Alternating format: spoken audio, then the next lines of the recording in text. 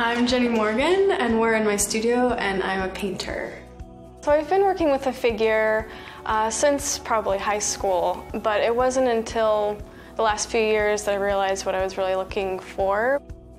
I've tried to abstract the body, but it starts to feel too uncomfortable for me, so I know that I need the realistic structure, and then I can blur and distort on top of that structure. It always changes and surprises me, and that's the exhilaration. Like, I go through the whole copying the photograph and doing everything in this very refined way, and then that moment of messing it up is the best part of the process.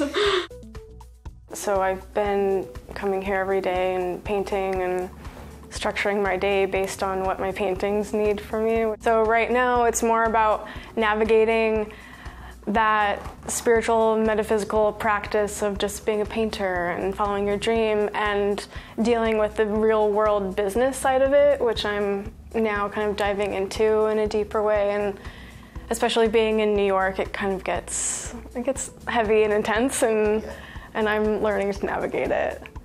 I learned so much in undergrad. I mean, they teach you how to draw and how to be an artist in these very physical ways, but there's also a lot of emotional teaching.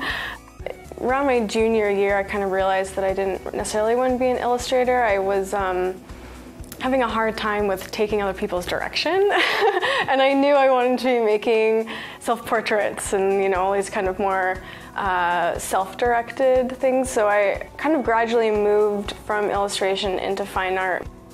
I still think about Rocky Mountain on a daily basis. New York Times magazine contacted me to do an illustration, and so I was like going back to all of my early classes and thinking about what I'd been taught, and it was really helpful.